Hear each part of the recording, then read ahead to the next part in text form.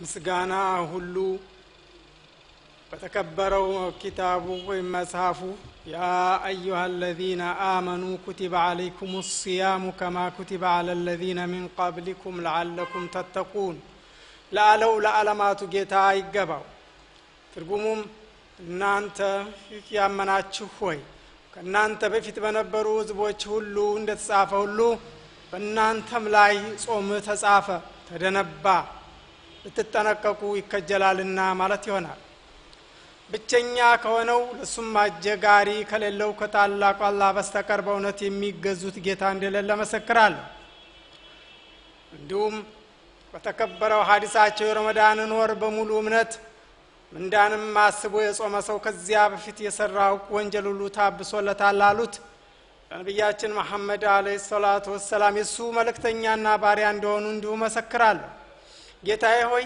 በርሳቸው ቤተሰቦቻቸው በባልደረቦቻቸው እስከ ዕለተ ቂያማም በመልካሙ ሥራ ለተከተሎቻቸው ወይም ለተከተሏቸው ሰዎች ሁሉ በረከትህ እዝነትህ እንዲሁም ደግሞ ርህራሄህ ይውረድ ከዚህም በመቀጠል ታላቁ አላህ በችሮታው ለባሮቹ ደጋግ ነገሮች ያሉባቸው ወራቶች አድርጓል እነዚህንም ወራቶች ደግሞ ተለያዩ ችሮታዎች በተከታታይ እንደሚወርዱባቸው ዝነትን እንደሚቀጥሉና ምንዳዎችም እጥፍ ድርብ እንደሚሆኑባቸው አረጋግጧል ነብያችን አለይሂ ሰላቱ ወሰለም ታላቁ አላህ ለጌታችሁ አዘወጀለ በዘመናችሁ ቀናት ችሮታዎች አሉት እነዚህን ችሮታዎች ልታገኙ ደግሞ ጥረት አድርጉ ምክንያቱም ከነዚህ ችሮታዎች አንዳችሁ ይህንን ችሮታ ያገኝና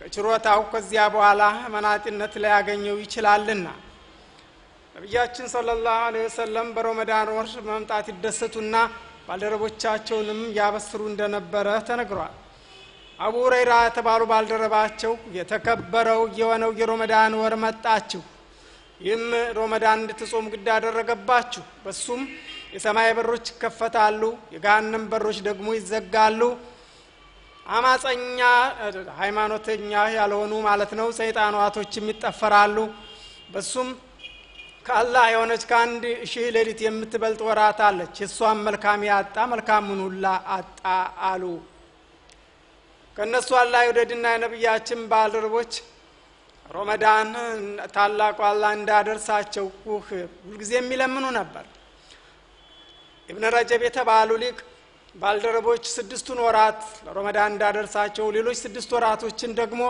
እንደዚሁ ለረመዳን ወይም የረመዳን ስራ እንዲቀበላቸው አውርተዋል ያህያ ኢብኑ አቢ ከሲር የተባሉት ሌላው ሊቅ ባልደረቦች ጸሎት ረመዳንን ተቀበለን ወይም ረመዳንን ለኛ ስጠን በሱም የምንሰራውን ስራ እኛ ወደድከውና ተቀበለን ነበር ይላል ጃቢር ኢብኑ አብዱላህ የተባሉት ደግሞ የሚከተለውን አውርተዋል ነብያችን ሰለላሁ ዐለይሂ ወሰለም ቃላታት አንድ ቀን ወደ ዲስኩር መንበር ሲወጡ የመጀመሪያውን ደረጃ ከወጡ በኋላ አሚን አሉ ሁለተኛውንም እንደዚሁ ሶስተኛውም ላይ እንደዚሁ አሚን አሉ ያን ጊዜ ባልደረቦች ያላህ መላእክተኛ ሆይ 3 ጊዜ አሚን ሲሉ ሰማን አሉ ያን ጊዜም የመጀመሪያውን ደረጃ በወጣው ጊዜ ጅብሪል መጣና የረመዳን ወር መጥቶለት ታላቁ አላህ ምሕረት ያደርግለት ያሳለፈ ሰው መናጢ ይሆናል ያን ጊዜ እኔ አሚን አልኩኝ በማለትም ቀጠሉ ይህን የተከበረ እንግዳ ስንቀበል ያላህ መላእክተኛ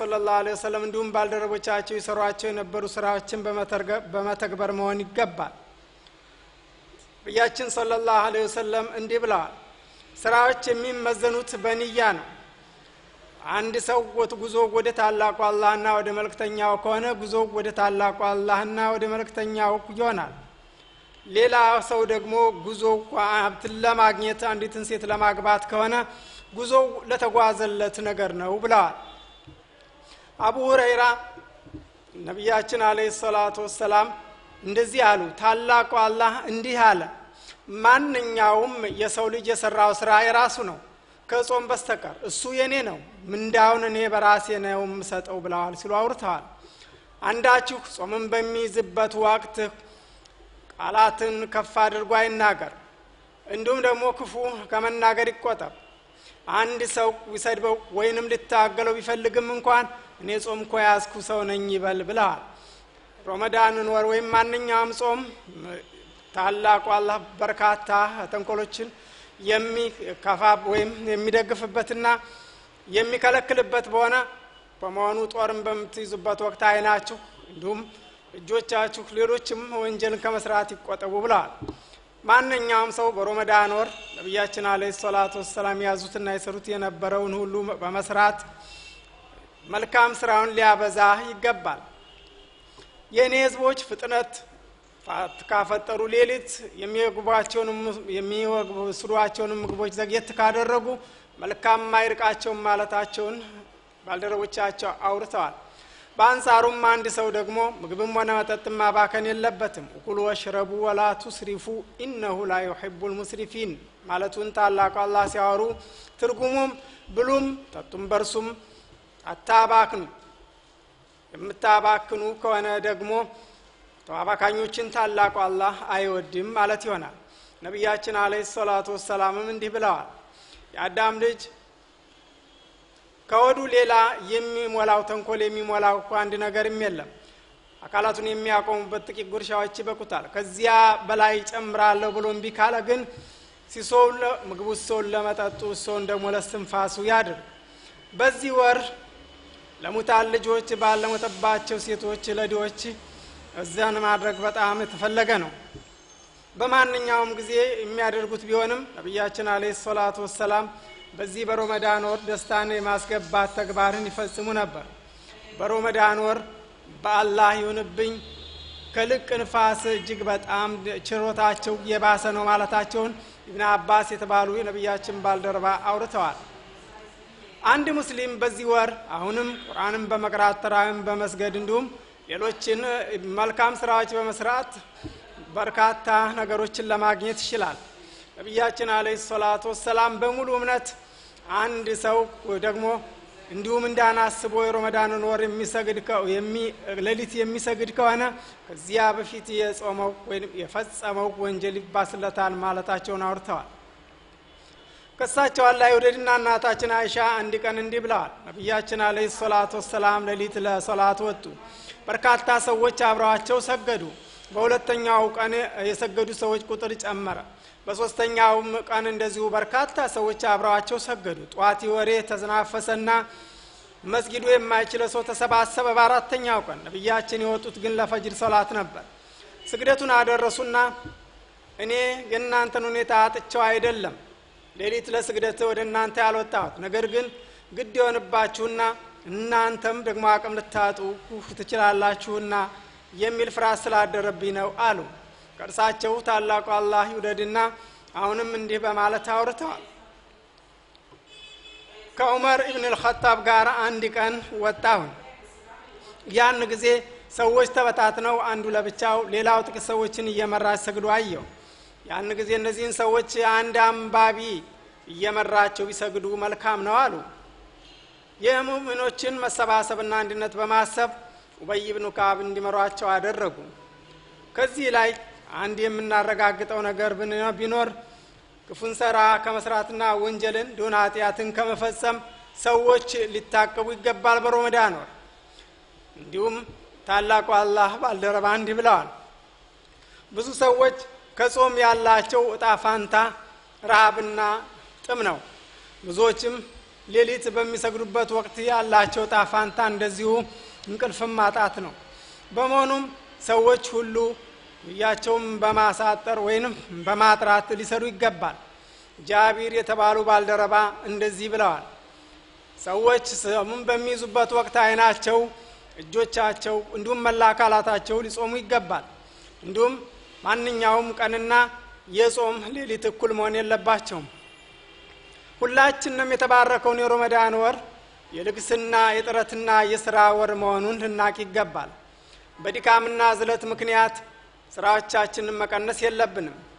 እንዲሁም ይህ ድክመትና ዝለት የሚያሸንፈን ከሆነና ስራችንን ቸል ለምንል ከሆነ ታላቁ አላህ ቅዱስ ቁርአን يا أيها الذين آمنوا كتب عليكم الصيام كما كتب على الذين من قبلكم لعلكم تتقون በማለት በታላቁ አላህ ፍርሃት ያደረገውን ግዴታ ይጻረራልና ሲሉ የእምነቱ ሊቆች ይገልጻሉ። አንድ ትልቅ ስራ ስንል ማንኛውም ሰው የሚሰራውን ስራ በጥረት ከፍተኛ በማድረግ መሆን ይገባል። አንድ ሰው ትኩረቱን ከሚሰጣቸው ነገሮች ሁሉ የተሳካን ያለው የተጣራ ስራ መሆን አለበት።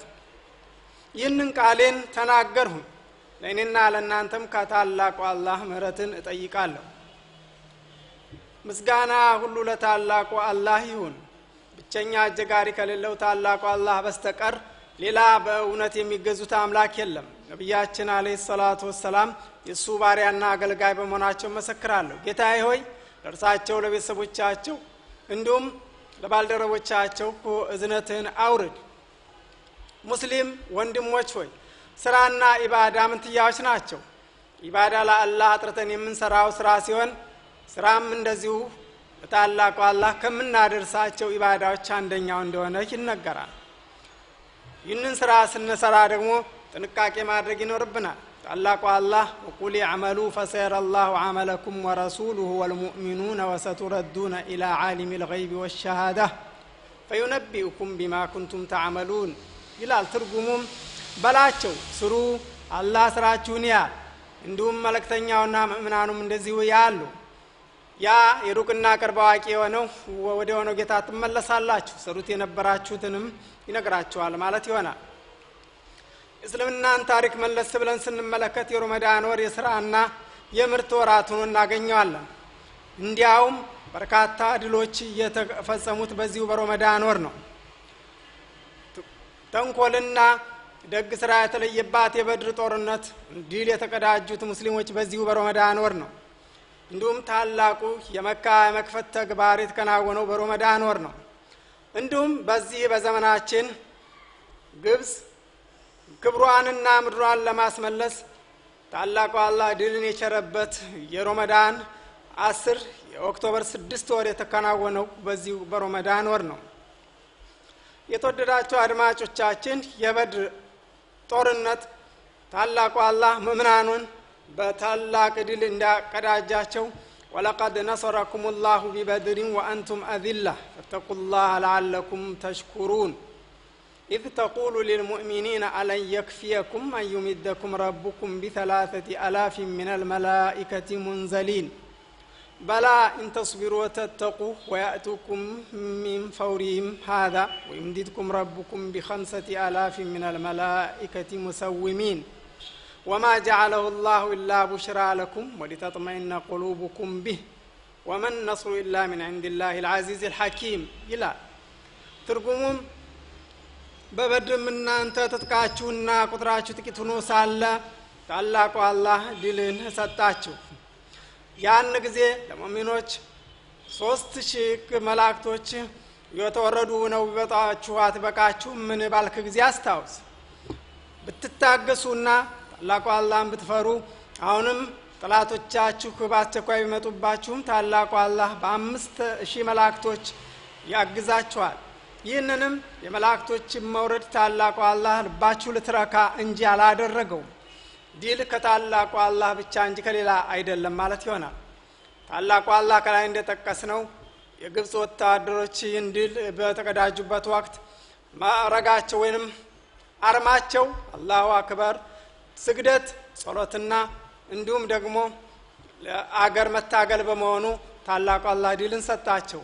ድልን እንድንቸር አገርን ክብር እንድናስከብር እንዲሁ የሮመዳንን መንፈስ እንደገና ማስመለስ ይኖርብናል። ይህን ካደረግነ ይህን ለማድረግ ደግሞ አንድ አይነት ዓላማ ለአንድ ስራ ወይም ለአንድ ተግባር መስራት ይኖርብናል። ይህን ካደረግነ ታላቁ አላህ ድልን ይሸረናል። የዓመታቱ ጌታ ሆይ በሻዕባን በረከትን አውርድልን እንዲሁም ከሮመዳን አድርሰን